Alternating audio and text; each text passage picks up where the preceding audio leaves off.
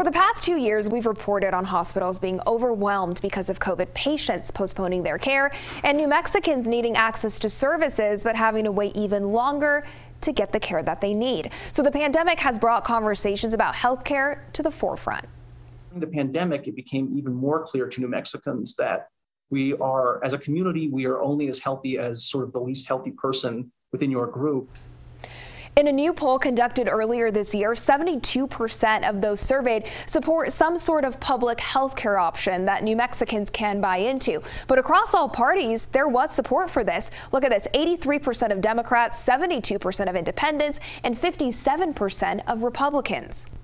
Majorities of Republicans, independents, and Democrats across the political divide support opening up the exchanges to everyone, opening up Medicaid to everyone, and they expect and want the state to take action to make healthcare more affordable for everyone.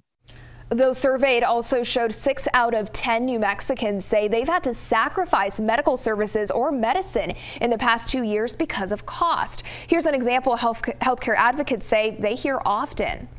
They delay receiving care, it gets worse and worse, and then they end up eventually resorting to an emergency room.